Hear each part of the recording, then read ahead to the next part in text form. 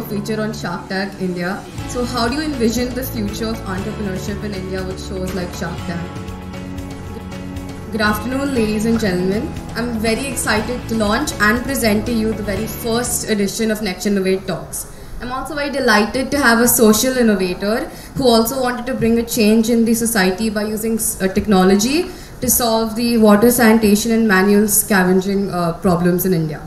So Ola, Zomato, Snapdeal, iStem, Unifor.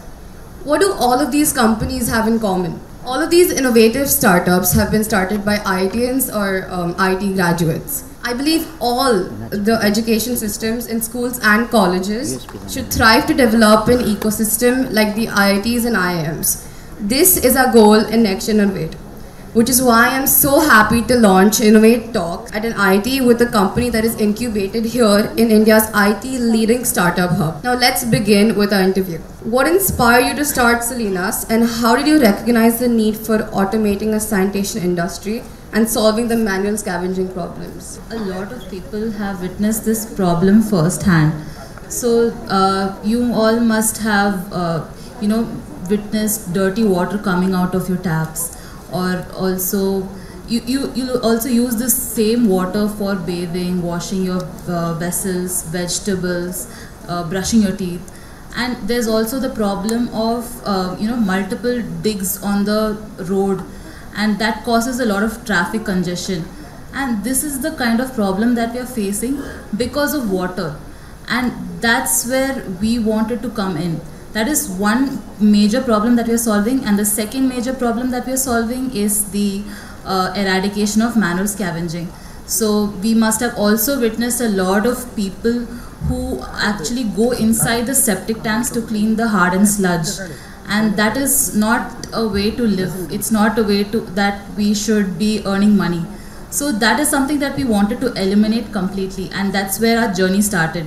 So that's where we positioned ourselves. We positioned ourselves as a water and sanitation, robotics company that would leverage robotics for inspecting pipelines and cleaning the septic tanks. So that's where our journey began.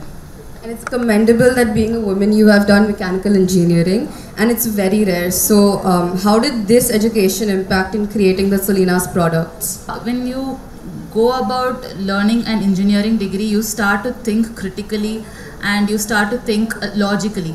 And this kind of thinking has helped us build a startup. So a lot of us actually all of us in the startup are engineers. And that's where we are able to leverage our skills. We are able to think out of the box. We are able to think in a way that no other people can think. So that's how an engineering degree has helped us, and that's how mechanical has helped me specifically.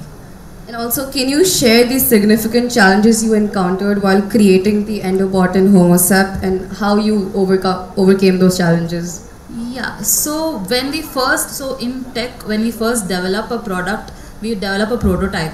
So when we develop a prototype and we show it to customers, because we have to actually do trials before we deploy in actual fields. So when we are doing trials, we show it to our customers, our potential customers, and they give us a very joking smile, and they say, this will be doing the job for us, is it? So from there we started, from that mocking smile, that taunting laugh. From there we started, and we have come a long way, where now we are present in more than 12 to 14 cities. So that is the kind of impact that we had, and we used all those challenges as feedbacks, and that's how we incorporated all those things in our product and made it more user friendly. So we all know that you were featured on Shark Tank India. So how do you envision the future of entrepreneurship in India with shows like Shark Tank? So before Shark Tank, I think a lot of people did know about startups, but they did not know what startups were, what were the intricacies that were involved in startups. I think Shark Tank was one of the shows that helped people understand the problems that go behind building a startup. So from getting an idea, to building a prototype, to getting feedback, to understanding how to deal with failures, all those things can be seen on Shark Tank, and that's where people realize the importance of startups, the importance of contributing to the society. And I think that's a great job that Shark Tank did. How do you believe the educational institutions and schools can develop an ecosystem which encourages creativity, innovation, and entrepreneurship amongst young learners? I think a lot. Traditional learning is, fading away slowly. We are all moving towards the technological, dominant world, and I think we also need to modify our education also as such. Maybe if education can incorporate entrepreneurship programs or something related to tech in the curriculum, and identify students who can actually utilize these kind of programs and tap all those kind of potential entrepreneurs, I think that would actually benefit the nation in the longer run. So I feel that it's very important to learn by doing things, and that is something only entrepreneurship can teach. So that's where I think education needs to prioritize entrepreneurship. So to the young innovators out there, what advice would you give to them to who are interested in addressing social issues?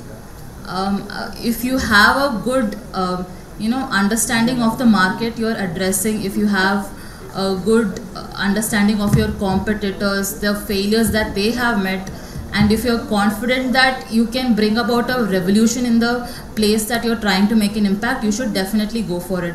Because at the end of the day, you can get a peaceful and happy sleep because you know that you are doing something very beneficial for the society, and that is something that you would be proud of if you actually went ahead with your idea. So that brings us to the end of our interview. I'd like to end by saying to come join us in our mission to ideate, innovate, and make the world a better place. See you at the NextgenInnov8 Talks. Thank you. Thank you.